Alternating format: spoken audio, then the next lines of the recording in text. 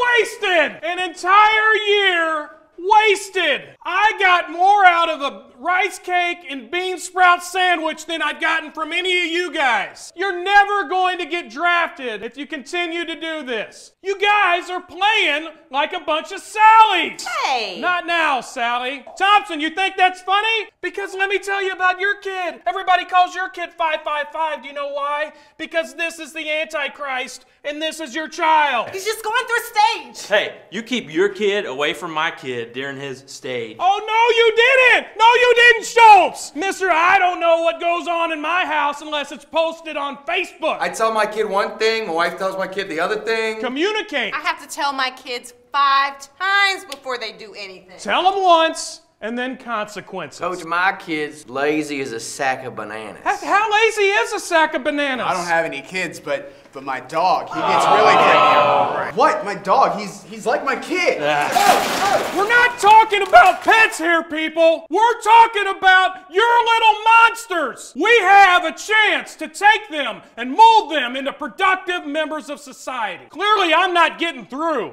So I've asked a friend of mine to come in and help. She's a doctor. Please listen to her. Thanks, Coach. All right, guys. The key principles here are to become your child's friend and really inflate their self-esteem. Oh, sorry about that, guys. I'm sorry. Thank you so much. Thank All right.